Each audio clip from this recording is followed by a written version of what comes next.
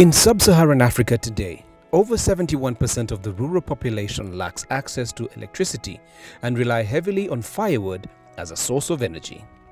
Uganda, located in the eastern region of Africa, uses over 80% wood fuels to meet its energy demands. According to World Energy Outlook, only 17% of the rural population is connected to the national power grid, which is largely unreliable and impacts heavily on teaching and learning through disruption of the programs, such as on use of computer-aided lessons and lack of study time after dark. With support from Brussels Capital Region and Enabel, the Belgian Development Agency, communities across the country are now adopting alternative and sustainable sources of energy to meet their basic education needs while conserving the environment. The renewable energy intervention is implemented in 7 vocational training institutions and 4 national teachers' colleges. We have installed 4 biogas systems, 3 briquette plants, 9 solar water heater systems, 42 energy-saving stoves, 4 gas ovens, 28 solar compound lights, and 1 solar water pump in the partner institutes and colleges. Enabel installed the biogas first in NTC Kabare, which is located at the farm, with the digester of 1,000 cubic meters. We get 1 wheelbarrow of cow dung. Then we put it in the mixing chamber. We put there 5 jerrycans of water. We mix it thoroughly, manually, until it is watery. Then it goes to the digester. Then we also put there another wheelbarrow, 2 wheelbarrows of cow dung and 10 jerrycans of water per day. So it produces enough gas for almost 2 to 3 days. When I'm instructing or lecturing, it becomes easier to take my class to that vicinity and tell them this is how it should be done, other than going away and postponing the next lesson for training. The agriculture students are also getting a good experience. I guess like in secondary schools they could have not had that experience of seeing how the biogas is made.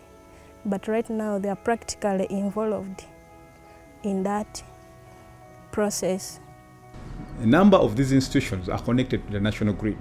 And we know in this country the reliability of the power is a challenge, and also comes at a reasonable cost, a very high cost.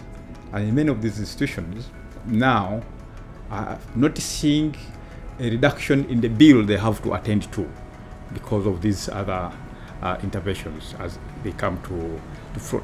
As an alternative source of fuel, the project supports the colleges to produce briquettes, which are a combination of coal dust and other biomass materials like sawdust or wood chips. This provides a more stable temperature for a long period of time compared to charcoal. Cooking has been made easy. A cook can put there around 3 to 5 briquettes. He goes to do other things. He comes back and finds that when the food is ready. If you had entered our kitchen before 2019, and then you enter the kitchen now and you make a comparison, even by just looking at the roof, you would see a lot of soot then. But right now it is clean, because even the briquettes themselves, the fact that the raw materials must be dry and then they are compressed, you find that the soot that comes has actually been really reduced. And of course for the gas, it is soot free. Therefore even the food tastes nice, smells nice, and so it's a really good thing. We introduced energy saving stoves. The energy saving stoves also are facilitated by solar powered hot water systems. We introduced briquette plants to be able to make briquettes that are used in the kitchens. They are also supported by biogas systems. So it's kind of like an interplay of different things. I think among the biggest benefit which we have received after installing these biogas and the energy saving stoves, it is controlling diseases in the college and making our cooks very smart, making our food very smart, our kitchen, the cooking area, very smart. The solar lighting system which was put on the streets and the halls of residences, it has improved the security, first of all, of the, at the college, in the compound, and two, it has created a conducive environment even for the students to do self-study.